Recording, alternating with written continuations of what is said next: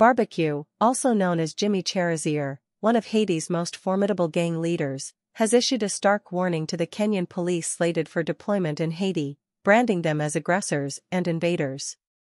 In an exclusive interview with Sky News, Barbeque demanded inclusion in the formation of a new government in Haiti.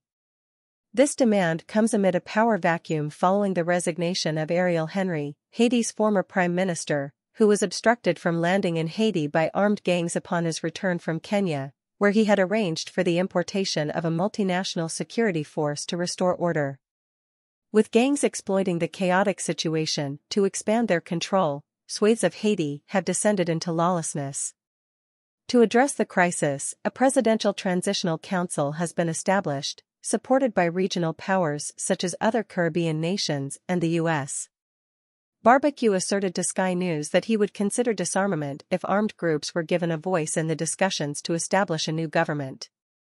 His group, Viv Ansanm, Live Together, controls approximately 80% of Port-au-Prince, making him a key player in any negotiation. While acknowledging his readiness for peaceful resolutions, Barbeque emphasized the necessity for his group's participation in future governance discussions, cautioning that the violence gripping Haiti could intensify if marginalized voices, like his, are excluded. He stressed the importance of the international community presenting a comprehensive plan that allows for inclusive dialogue rather than imposing decisions on Haiti's future.